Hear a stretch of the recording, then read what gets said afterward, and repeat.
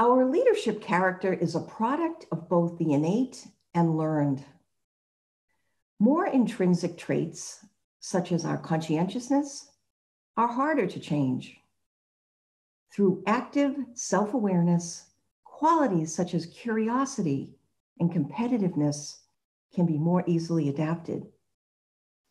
Accepting these individual differences in ourselves and how they impact those we lead provides a realistic mindset, and by example for our teams, in honoring our collective diversity.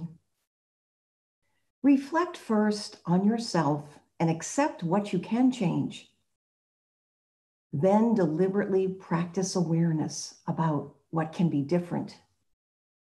Inspire your team to experience the authentic you and your uniqueness. And if you transmit effectively, your team may model their differences as they adapt and interact with your leadership. Lead well this week.